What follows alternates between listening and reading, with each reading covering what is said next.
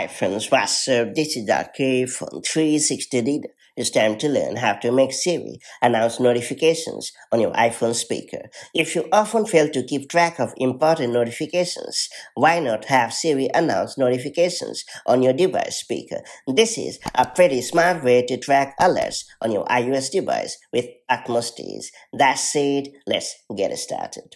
First and foremost, open the Settings app on your iPhone or iPad.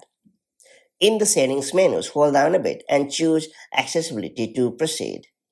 Then head over to the General section and select Siri. Next up, you have to turn on the toggle right next to Announce Notifications on speaker and you are all set.